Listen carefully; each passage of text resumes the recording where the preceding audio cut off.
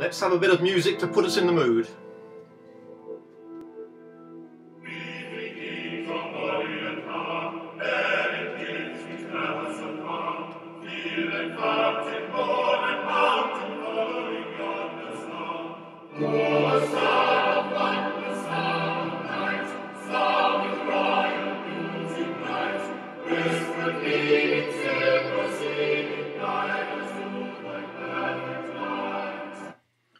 Okay, enough of that. Let's just have a think about what the contents are going to be in this talk this evening.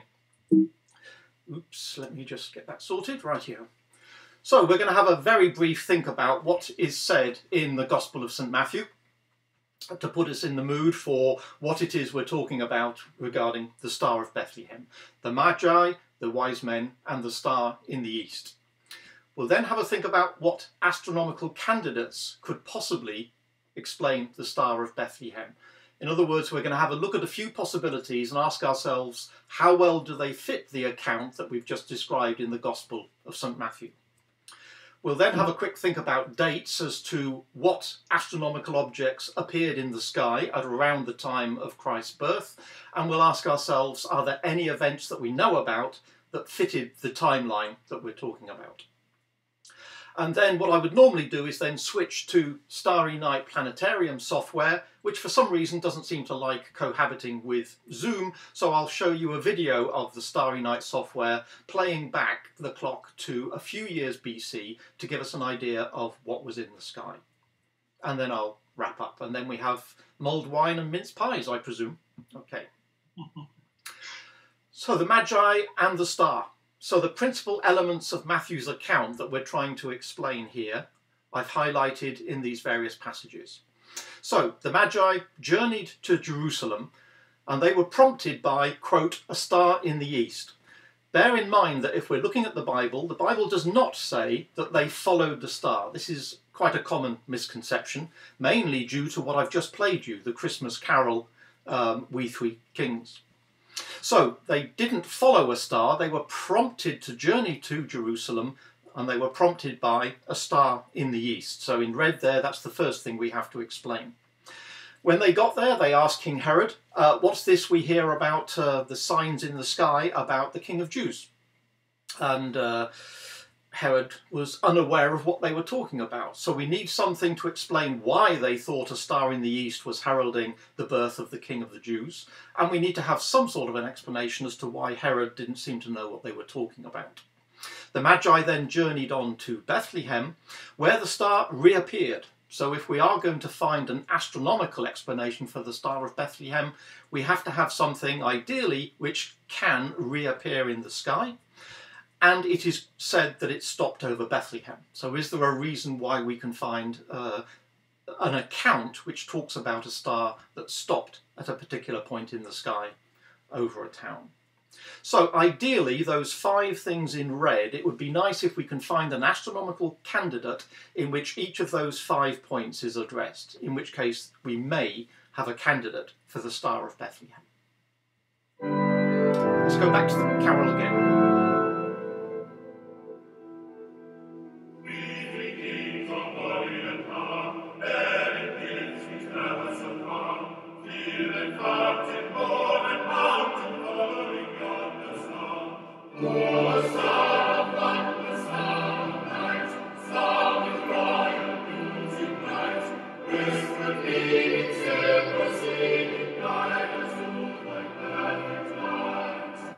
Okay, that's enough of that for the time being, but I wanted to introduce those lyrics explicitly, the We Three Kings of Orient are, and then at the end of that particular verse, following yonder star.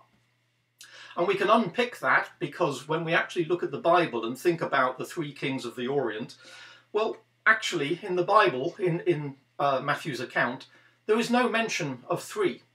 It talks about wise men, or magi if you prefer, depending on the translation. But it doesn't say 3. It's simply assumed that there were 3 wise men or 3 magi. Why do we assume there were 3? Well, there's talk of 3 gifts being brought to the baby Jesus. The gold, frankincense and myrrh, So if there were 3 gifts being brought, it was assumed that presumably there were 3 people, rather than 4 people, one of whom said, I didn't know we were supposed to bring gifts. So 3 kings is not really correct, because there's no actual explicit mention of 3. Well, whilst we're here, well, actually they weren't kings either, so we ought to take that out of the song lyric as well, because it talks about wise men or magi, but nowhere does it talk about them actually being kings, other than in this particular Christmas carol. So it's not we 3 kings, it's not 3, and they're not kings. Are they from the Orient? Well, no. The Bible doesn't say they came from the Orient. It talks about them coming from east of Jerusalem. That could be the Near East, the Far East, it could be India, it could be Mongolia, it could be a whole range of the Orient, but not necessarily what we now think of as the Orient. It simply means further east than Jerusalem. So we 3 kings of Orient are, we've just got rid of the 3, got rid of the kings and got rid of the Orient. And as I said earlier, the Bible talks about being prompted to journey by a star in the east. They didn't follow a star in the east, otherwise, of course, they wouldn't have got to Jerusalem. They would have ended up going out towards Japan. So following yonder star is incorrect as well. So you can see this particular Christmas carol, once you start unpicking it, there isn't an awful lot left that actually agrees with the Bible account. Now, I'm a scientist, I'm a physicist, so I tend to like precision. And so if things are wrong, I prefer to remove them. So if a physicist was writing this Christmas carol, we would get rid of 3 kings orient and following yonder star, and the carol would be something more akin to we indeterminate number of men of unspecified geographic origin are who saw a star. Now, you can see why physicists don't write Christmas carols, because it doesn't meter quite as well as the original We 3 Kings of Orient are, which everybody remembers from singing in school when they were knee-high to a grasshopper. And again, being a physicist, we shouldn't be talking about certainly not 3 kings, but not even 3 wise men, because 3 is never actually mentioned. We should really be talking about n wise men, where n is a number between 1 and infinity. It's definitely bigger than 1 because men is plural, so we know there were more than 1, but we actually have no idea of how many actually went to for the adoration of the Magi, for the baby Jesus. So that's something to bear in mind. That's simply a little bit of folklore, and that's where a lot of people remember the myth of the Star of Bethlehem. Rather than thinking of Matthew's account, they tend to remember the Christmas carol, which is incorrect in many, many ways. Let's also remind ourselves as what is actually meant by a star, because a star doesn't necessarily mean a star in the sense that we understand it today, especially amongst astronomers who know exactly what the difference is between a star and a planet and a moon. But in the past, star could mean almost anything. Remember, wandering star is a star that moves in the sky relative to the fixed stars, and that's what we would now call a planet. And a star that seemed to have a long tail would be a hairy star, or a comet as we would now call it. And even today we find that people still call meteors shooting stars. It's just a rather more romantic way of referring to the same phenomena. So when we talk about stars, we should remember that star effectively means anything that could be seen in the night sky. If you like, anything in the heavens other than the sun and the moon. Everything else is fair game to be called a star, and we shouldn't be too literal in our translation when we think about the Star of Bethlehem. Does art tell us anything? If we look back over the centuries, are there any clues in any pictures that we can find that depict the adoration of the Magi? Well, not surprisingly, most of the images that we see are not historically accurate. They are simply what the public expect to see if a painter were to paint the adoration of the Magi. So in no particular order other than, I think, alphabetical, we have a few examples here. And in the background we can see what appears to be the Star of Bethlehem, perhaps shining the radiance down here onto the baby Jesus, the radiance of God perhaps coming down from above, shining down on the baby Jesus as the Magi, which are almost universally depicted as 3, for no good reason, as I've said, other than the fact that there were 3 gifts brought to the baby Jesus. If we look for instance, Botticelli, 1475, It is widely believed is Botticelli on the right-hand side here, basically photobombing the image and looking into the camera. We can see, I guess, a Star of Bethlehem shining down on the baby Jesus. I'm also guessing that this is Joseph in the background, who doesn't seem to be taking any part in the celebration here. Well, perhaps that's appropriate, because allegedly he didn't have any part to play in the conception either. So perhaps it's appropriate that he's not really engaging with the whole celebration here. 1423, another image with what appears to be a star in the background, but it doesn't give us any clue as to what this star might be. Giotto is one of the few back in 1305 who actually depicted the Star of Bethlehem not as what we would now believe as a star, but what we would now call a comet. And that is why one of the probes to Halley's Comet was actually named Giotto, after this particular depiction of the Adoration of the Magi, showing a comet in the background rather than what we would treat as purely a star. Rubens, I don't know what's going on here. I don't seem to see any star in the background for this particular depiction of the Adoration of the Magi, though we do appear to have a double-headed camel, which is interesting in its own right, but doesn't help us regarding the Star of Bethlehem. And here we have another depiction, 1655.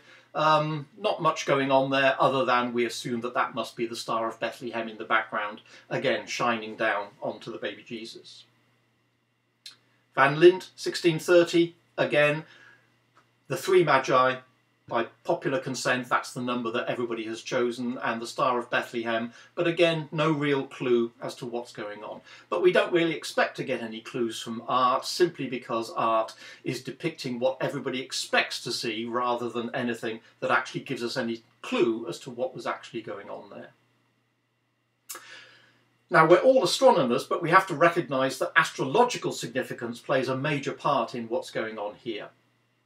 Every planet, every bright star, every zodiacal constellation has or had an astrological significance. So, for instance, if we look back at the records, we find what connotations there were between planets and stars and constellations and particular deities or particular properties. For instance, Venus was associated with beauty and with fertility and with birth.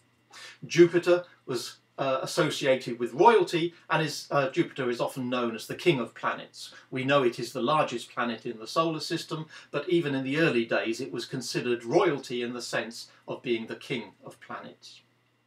Regulus, the brightest star in the constellation of Leo, was known as the king of stars, hence the name starting with REG. And Leo itself was associated with the Lion of Judea. The Judean flag, or icon if you like, depicted a lion, so anybody seeing a lion in the sky would relate that to the Lion of Judea and relate it to the Jewish people. So astrologers were always looking at the sky and associating these various properties with the planets, the wandering stars, or the appearance of a comet, or the stars themselves, or the constellations. And that was because it was believed that anything that happens on Earth is being, if you like, telegraphed by the fact that there will be signs in the sky telling people what to expect. Either next year's crop is going to be great, or there's going to be a disaster, or there's going to be a flood, or there's going to be a new king. So in other words, everybody treated the sky as if it was God's Facebook page. That's where interesting stuff is going to be posted. If you keep an eye on the sky and watch for things changing, watch for what's different tonight compared to last night or last month or last year, you will get a heads up as to what's likely to happen down here in the realm of man. So that's the idea of astrology. If you watch the heavens, you will get advance notice of what's going to happen. So let's ask ourselves about what possible candidates we could be talking about. In other words, let's think about what could be interpreted as the Star of Bethlehem and ask ourselves whether or not it meets the criterion for, is it possible that the star we're talking about could have been considered a star in the east? Would it have been a significant apparition or appearance? Is it reasonable that Herod wasn't aware of this particular apparition? And is it possible that this star could reappear in the sky? And is it possible that the star could stop in the sky? So we're going to ask those questions for each of a number of different candidates. So firstly, is it possible that the Star of Bethlehem was a meteor shower?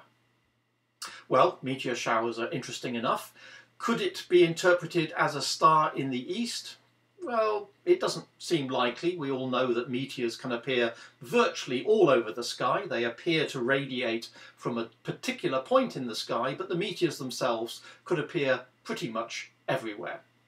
Would it be significant? Well, meteor showers occur throughout the year, quite a few every year, and they, generally speaking, occur year after year after year. So they're relatively predictable, the showers, not individual meteors. So there's no reason why you would attach any particular significance to a particular meteor shower. Is it reasonable that Herod wouldn't be aware? Well, certainly there's no reason why Herod should take any significance by the appearance of a particular meteor shower, because, as I've said, they are quite common and they appear every year. Would they reappear in the sky? Well, the meteors could appear one night and then again the next night and then again the next night. So they could certainly reappear over a period, and over many months it's possible that a meteor shower might occur at one time of year, and then some many months later another meteor shower could occur. So it's possible to talk about the meteor shower reappearing in the sky. But having a star stop in the sky, there's no easy way to interpret a meteor shower and link that to the fact that a star could stop in the sky. So a couple of ticks, but a couple of crosses, so that doesn't seem like a good candidate. What about a comet? A comet could certainly appear in the east. It would be significant if it was a very bright comet. If it was hardly bright enough to see, then perhaps not, but if it was a bright comet, then it might be considered significant. Is it possible that Herod wasn't aware of it? Well, if it was a bright comet, surely Herod, or more likely his advisors, Herod himself was partially blind, so he would be relying on his astrologers telling him what's going on in the sky. If it was a bright comet, surely he wouldn't be unaware of its existence. Could it reappear in the sky?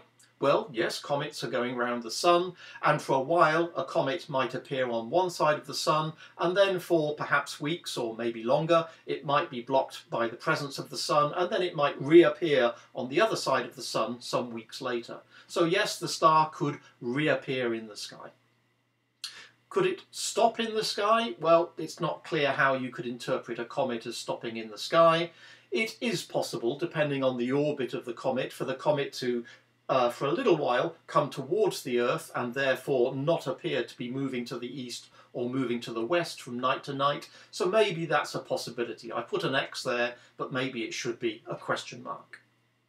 So again, some possibilities, and some people do indeed believe the Star of Bethlehem was a comet. What about a nova? What about a new star? Strictly speaking, not a new star, simply a star that's become bright enough to see where previously you weren't aware of its existence. So temporarily, a star brightens enough to become visible. Could it appear in the east? Well, yes, no reason why it couldn't. Would it be significant? Well, yes, again, depending on how bright this star appears. If it was only just visible to the naked eye, it's unlikely that would be considered significant. But if it was quite bright, yes, some significance could be associated with the appearance of a new star. Herod wasn't aware of it? Well, that really just depends on how bright this nova is. Could the star reappear in the sky? Well, nova can recur in the sense that a nova could appear, its brightness could increase. Generally speaking, the brightness of the star would then fade away, and although they can be recurrent in the sense that they could then brighten again, they tend to brighten not over weeks or months, but over years or decades. And so it's unlikely that a nova would brighten in the sky and fade away, and then brighten again a few months later to reappear in the sky. As for the star stopping in the sky, well, a nova is effectively a fixed star. It would appear just like all the other stars once it had brightened enough to be seen. And so it would move across the sky just like all the fixed stars do. In other words, unlike a planet, it would not be moving relative to the other stars, and therefore the concept of the star stopping in the sky is rather difficult to square the circle there. And so we put a cross against that particular point. What if it was a supernova? not the same animal as a nova, but simply a much brighter version of the same thing, you suddenly become aware of a star where previously you hadn't realized the star was present. Usually the result of a star, a massive star, coming to the end of its life and effectively blowing the outer atmosphere of the star out and going up in luminosity by an enormous amount. Could it appear in the east? Yes, a supernova could in principle appear anywhere in the sky. Would it be significant? Yes, if it was close to us, if it was within a few hundred or possibly even a few thousand light years, it would be bright enough to be quite significant. Is it possible that Herod wasn't aware of such an object? Again, if it was that bright, why would Herod or his advisors not be aware of such an object? Could it reappear in the sky? Well, a supernova is a star usually coming to the end of its life. And once a star has come to the end of its life and exploded, well, it can't really do it again. Once a star has gone supernova, that's it. So it's difficult to see how you could have a star that's a supernova reappear in the sky some months later. Possibly its brightness could change a little bit, but it doesn't seem likely that it would be quoted as reappearing in the sky. And again, for the same reason as the nova, the supernova would not move relative to all the other fixed stars, and therefore, why would you say the star stopped in the sky? So, 4 possibilities, but none of them seem to fit the bill. Let's move to the 5th, and not surprisingly, this is the one that turns out to be very interesting. What if it's a conjunction of planets? Planets move across the sky. They're all wandering stars, remember? Every once in a while, 2 planets will come close together in the sky and appear close to each other. And I'll look at the mechanics of that in just a second. Is it possible that 2 bright planets came close together in the sky in the east? Yes, that can indeed happen. Would it be significant? Yes, depending on which 2 planets and how bright they were, that could indeed be regarded as significant. Herod wasn't aware of the Star of Bethlehem. Well, perhaps he was aware of the fact that 2 planets had come close in the sky, but maybe his astrologers didn't attach any significance to the fact that 2 planets were close in the sky. In other words, the interpretation of the astronomical event might be different between 2 different astrologers. So maybe it's possible that Herod wasn't aware of what the Magi were talking about when they said, "What's this we hear about the birth of the King of the Jews?" Is it possible for the star to reappear in the sky? Well, yes, the planets are always on the move, so 2 planets coming together could indeed be followed some months later by the same 2 planets coming together in the sky again. And therefore, yes, that particular star can reappear in the sky. Can a star stop in the sky? Well, the planets are wandering relative to the fixed background stars, but again, for the reason I'm about to show you, it is possible, as the planets move through the sky, it is possible that for a brief period of time the planet can appear to stop in the sky and then start to move backwards. So let's have a look at this mechanics of conjunction, because as you can see here, it seems to fit the bill, and it is possible that it ticks all of the 5 boxes that we're trying to address in the account of St. Matthew. So let's just remind ourselves how planets move in the solar system. We have 2 planets, it doesn't matter which planets they are, just 2 planets, one of which is closer to the sun and one of which is further away from the sun. And the important point is the length of time it takes a planet to go around the sun depends on its distance. So hypothetically, we could have 2 planets as seen by, let's imagine we had an observer fairly close to the sun. Let's imagine there's another planet close to the sun, and we're looking and we see these 2 planets in the same direction of the sky at this particular point. And if we run the time forward, because the inner planet is going faster, we can see they're now in different parts of the sky, but here they would appear to be in the same part of the sky. Again, they're in different parts of the sky, but at some particular point of time, those 2 planets will appear to be in the same direction. It's unlikely they'll be in exactly the same direction because the orbits of the planets aren't actually circular, they're elliptical, and they also are in slightly tilted orbital planes, so quite often one planet will just go over the top of another rather than pass right in front of it. So conjunctions are quite common, but getting them lined up perfectly is quite rare, though you will often see planets within maybe a degree or so of sky. That would be not so uncommon. But before we move away from conjunctions, there's one other aspect of planetary motion I want to cover here, which is quite important for what comes in just a couple of slides' time. And that is, if we imagine what happens, remember I've just shown you that in this case the inner planet is moving faster, so it does more orbits in the same time that one of the outer planets does an orbit. And that has consequences. If you imagine that the green planet is Earth and the red planet is some planet outside the Earth's orbit, Mars, Jupiter, Saturn, etc., because the Earth is actually travelling faster, usually the outer planet will seem to drift, it will wander through the sky from west to east. But every once in a while, because the Earth is going faster, it will actually overtake it on the inside lane, as it were. Just imagine two cars going down the motorway. If one car is going faster, what you see for the other car, it seems to be going backwards. So what's actually happening is we can see the position of this planet on the sky, but as the Earth overtakes it on the inside, what we actually see for the path of the planet is it goes from west to east, stops in the sky, starts moving backwards, stops again, and then starts moving forward one more time. So that's what's called retrograde motion. Normally, you would expect the planets for most of the time simply to be drifting from west to east. But if we see that one more time, it goes from west to east, but at some point stops in the sky, starts to move backward, stops again, and then starts to move forward. That is quite common, in fact it happens all the time, for the outer planets, Mars, Jupiter, Saturn, Uranus, Neptune, etc. It's most noticeable for the planets closest to us, Mars, Jupiter and Saturn. It's less easy to see that for the more distant planets.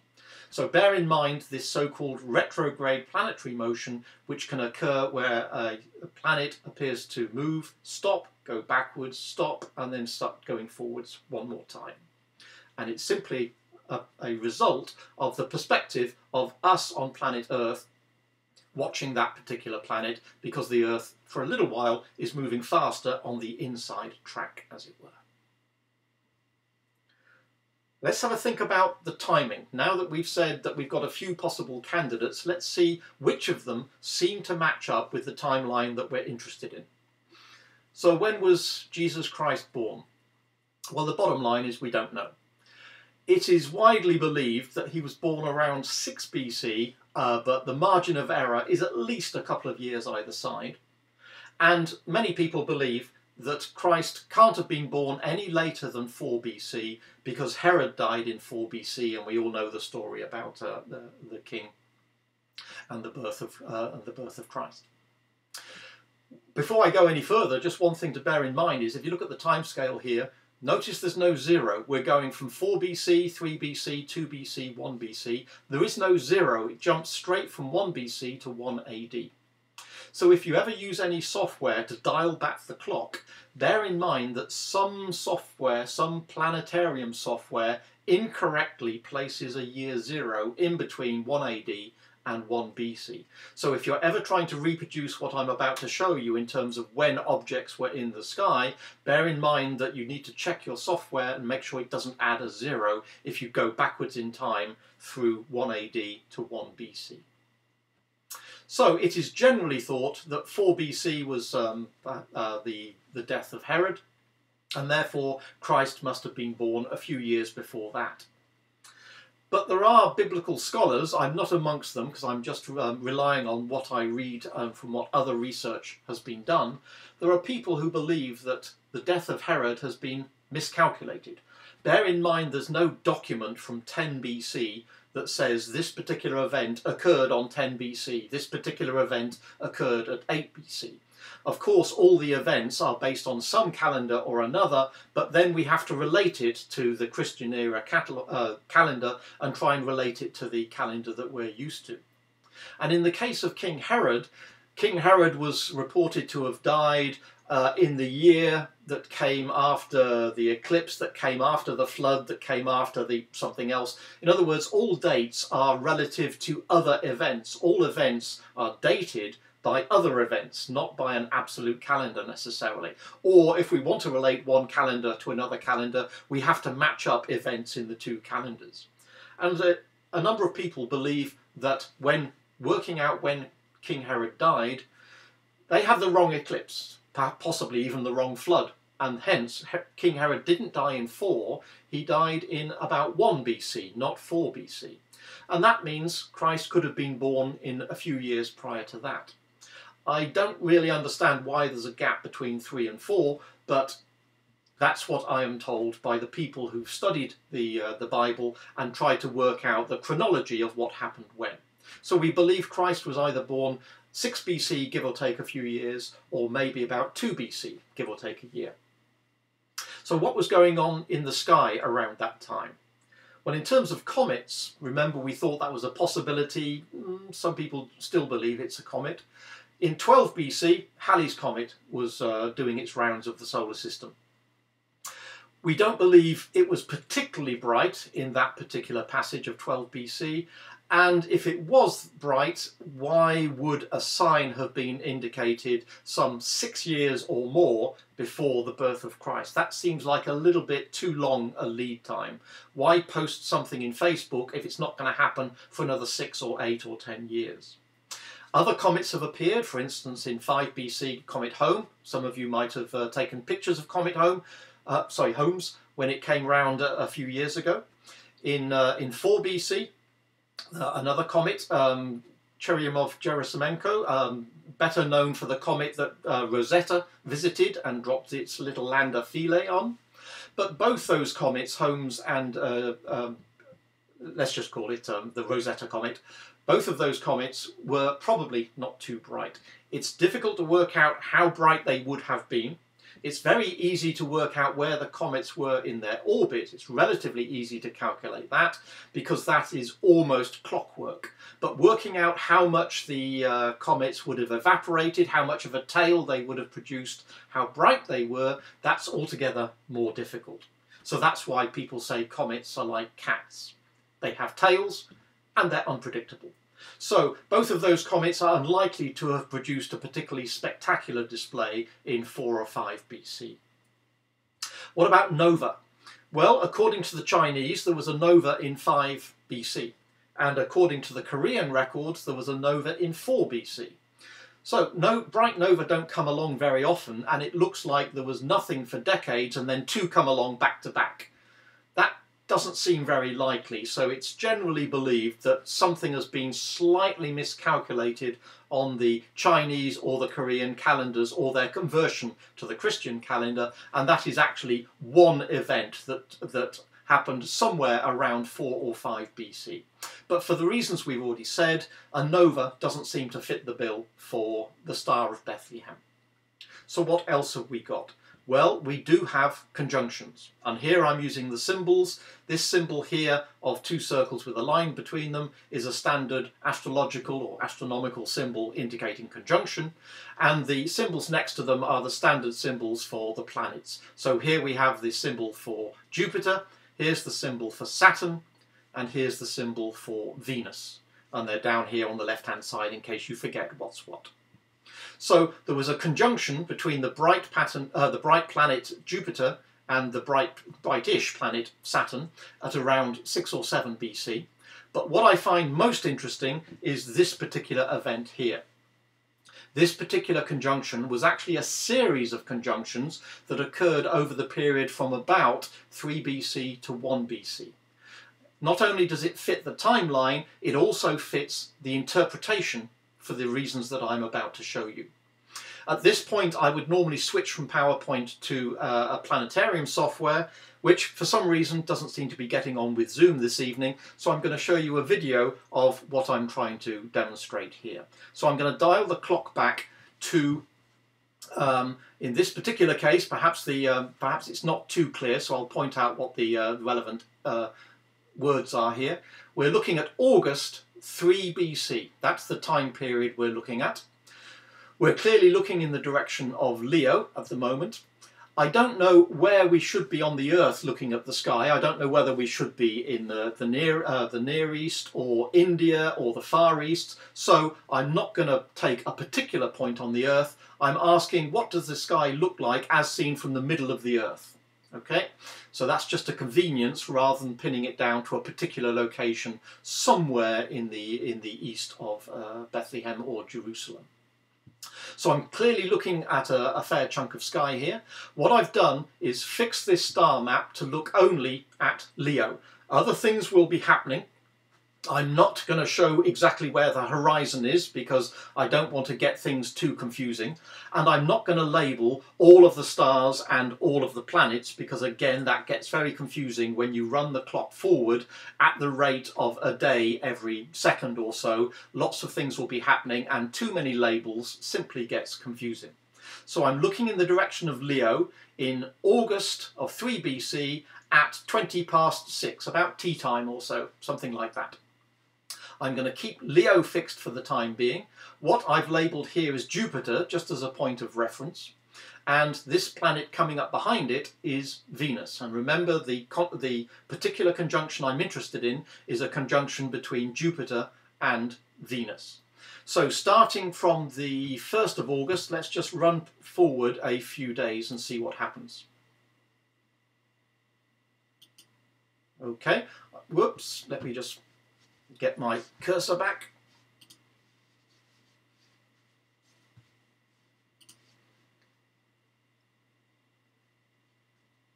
Sorry, I need to be a bit more control of the cursor, so there we go. Let me go back just a little bit. So on what appears to be August the 12th, Venus and Jupiter are quite close together in the sky. At this particular time of year, this is what would happen in the east. So this is, roughly speaking, visible in the east. The sun is just out of the way. In other words, the sun is often in this part of the sky, but at this time of year the sun is just out of the way such that this particular conjunction would be seen in the east. Venus and Jupiter quite close together. What do I mean by quite close? Well, I mean something of order ½ a degree, remember, is the diameter of the full moon. So if you get two bright planets within a degree or two, that's quite interesting. If you get them within ½ a degree, that's quite noticeable. In other words, two bright points fairly close together in the sky is something that would make you sit up and take notice. Venus and Jupiter. Venus, remember, astrologically could be interpreted as fertility or birth, and Jupiter is the king of the planets. So we've got birth and we've got king because Venus and Jupiter are very close in the sky.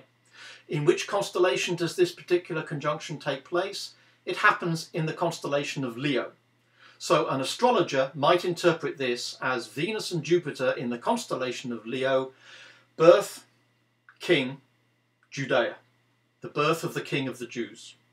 So that could be the first heads up that the astrologers obtained. Now let's move forward in time. What's going to happen is, because Venus is an inner planet, Venus actually moves quite fast and will disappear from our view whilst Jupiter continues on. So Venus is disappearing, but look what Jupiter is now doing. Jupiter, if I can stop it there, Jupiter is now right next to Regulus. Regulus is this bright star, the brightest star in the constellation of Leo. So Jupiter, remember, the king of planets, and Regulus, the king of stars. So Jupiter has just passed Regulus. The king of stars and the king of planets have just passed very close to each other. Let's move on in time. We're now in September, coming through to October of 3 BC. Jupiter is continuing to move forward, but remember what I said about retrograde motion. Jupiter moves forward, but at certain times of the year stops in the sky and then starts to move backwards again. So this is part of Jupiter's retrograde motion. So we're now moving to 2 BC. This is January of 2 BC. Jupiter passes Regulus for a second time because it's now going backwards in its retrograde motion. And we're now in spring of 2 BC, and Jupiter will once again stop in the sky and then start moving forward again. And so Jupiter passes Regulus for a third time. Let's just stop it there for a second.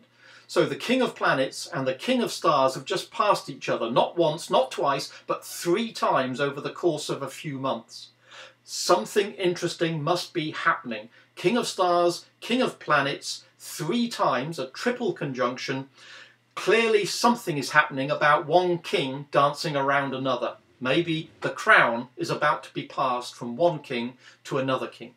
So let's see if we move the clock forward what's going to happen. Jupiter has now finished its little retrograde dance and will continue moving off to the east. Coming up behind it is Venus. Let's see what happens. Jupiter is now moving on. Venus is getting closer and closer and closer to Jupiter, and at some point, bam, in June, on June the 18th, 2 BC, at approximately 20 past 6, Venus and Jupiter are extremely close together. Not just close in the sense of less than the diameter of the full moon, not just half a degree. They are extremely close. They are so close that I don't believe any human being would be able to distinguish them as 2 points. They would be considered as effectively the same thing. So let's just move forward and see just how close they are. This is now the same sort of view, except I've now centered on Jupiter because I want to zoom in.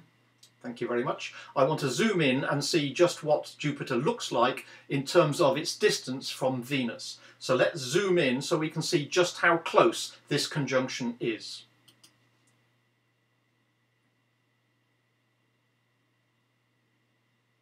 There you go. The angular separation of Venus and Jupiter. Venus is shown here as its rocky surface. Of course, either by the naked eye or by a small telescope, we would see Venus shrouded in very bright white clouds, which is why it's so bright. And the field of view that you can see here is less than 1 arc minute, which would be about as much as you would expect anybody to be able to resolve. So the 2 planets here are much closer than you could possibly resolve. And so what you can imagine being seen in the sky is Jupiter and Venus getting closer and closer together night after night, until the point comes where they would blur together and they would not be distinguished as 2 individual bright objects. They would effectively merge as one very bright object for as long as it took for them to separate and eventually become 2 objects again. This particular type of conjunction, with the planets getting so close their centres are only barely arc seconds apart rather than arc minutes, this is quite rare. I don't know exactly how often this has happened. I can believe that this would never happen in anybody's lifetime. I can believe that the astrologers that witnessed this would never have seen anything like this before in their lives, and possibly even in whatever written records they had. I believe this sort of conjunction may have happened again since the Star of Bethlehem was seen, but I can't believe it's happened more than once or twice in the last 2,000 years. So this particular conjunction of Jupiter and Venus is very, very special, and as we can see from the date, it happened in June of 2 BC. So let me try and summarise what we've just said here. Oops, sorry, just zooming in again. So in 3 BC, in August, we had a conjunction, remember that's the symbol for conjunction, between Jupiter and Venus in the constellation of Leo. So that could be interpreted as Venus, birth, Jupiter, king, Leo, the line of Judea, birth of the king of the Jews. That was the first sign that astrologers had that something interesting was happening about the birth of the king of the Jews, but they weren't too sure what. Over the next few months, Jupiter, the king of planets, went past Regulus, the king of stars, not once, not twice, but 3 times because of the retrograde motion of Jupiter. So a so-called triple conjunction because they're in conjunction 3 times over the course of just a few months. So this dance of one king around another king could have been interpreted as a passage of the crown from one king to another. In other words, the end of Herod's reign, the start of the Messiah's reign. What happened a few months later, as we've just seen, was that we have a very close conjunction, the closest conjunction that we can really conceive of. Jupiter and Venus once again in Leo, again birth of the king of the Jews, but this time it's so dramatic. The planets have come together and fused into one very bright object. That could have been the starting gun. That could have been the signal. Go now. If you want to see the king of the Jews, you've had the heads up. You've had the warning that there's going to be a change of king over in Judea. Now is the time to leave. Get on your camel or start walking. We don't know if they rode camels. We don't know if they walked. We don't know how long it took them to go from wherever they were.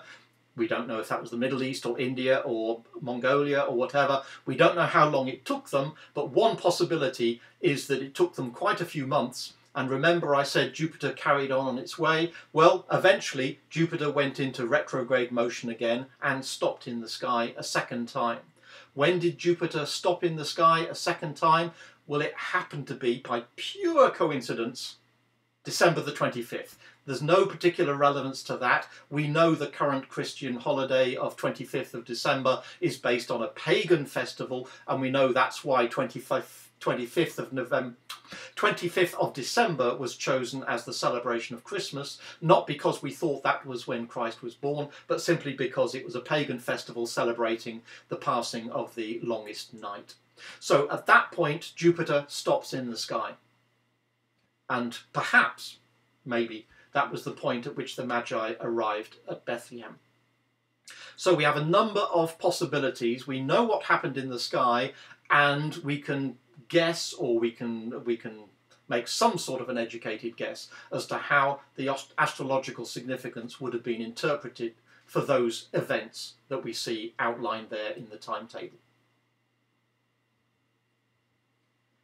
So possibly this set of conjunctions between Jupiter and Venus that we've seen there, these conjunctions that happen twice, once a reasonably close conjunction, secondly a very close conjunction, in tandem with the fact that Jupiter was in a triple conjunction with Regulus just a few months earlier, in between the conjunctions of Venus and Jupiter. Perhaps it was this series of conjunctions that inspired the account in the Gospel of St. Matthew for those 5 points that we've addressed in trying to reconcile astronomy with the account in the Bible.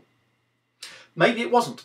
Maybe it was something completely different, or maybe it was a combination of some of the factors that I've been through, whether it be conjunctions, comets, nova, something else. The bottom line is we cannot tell. Determining the astronomical facts is not that difficult. Anybody with some planetarium software can dial the time back. Just watch out for year 0, remember. You can dial the clock back to a few years BC and you can see what was in the sky, what the planets were doing. Would this have been visible in the morning sky? Would it have been a star in the east, for instance? So the astronomical facts are easy to determine. Second guessing the significance that the Magi or other astrologers might have attributed to those events, that's a different matter. That's purely speculation. So we can say the astronomical facts are there. This conjunction definitely took place. This conjunction definitely took place. We are okay on the time to within, astronomically speaking, probably a few hours. We don't actually know when Christ was born, so we can't pin it down to tying up and synchronizing exactly with the birth of Christ. Astronomy is easy. Astrology takes a lot of guesswork. But regardless, the underlying message is the same. And I'm not going to wish you that message because it's September and it's far too early, but still, you know what the message is. Thank you all for listening.